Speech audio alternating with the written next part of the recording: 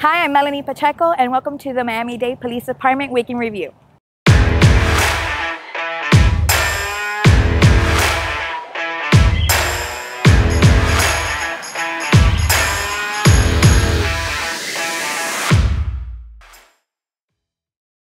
May is a national month to remember the service and sacrifice of law enforcement officers in the United States. Last week, we led the start of Project Hero, where for the past 10 years, we've honored officers killed in the line of duty at their resting location.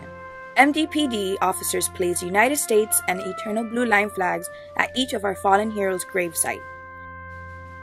The 40th Annual Law Enforcement Officers Memorial Ceremony paid tribute to the 151 officers who since 1865 made the ultimate sacrifice while serving the citizens of Miami-Dade County. This event is also a show of appreciation to all the men and women in uniform for their selfless service, commitment to protect our communities, and the courage as they face fear, danger, and adversity. Loved ones gathered at the Law Enforcement Officers Memorial Monument at Tropical Park to show their respect in the sunset service. This touching ceremony included a 21-gun salute, a multiple helicopter flyover, and a synchronized vehicle lighting exhibition.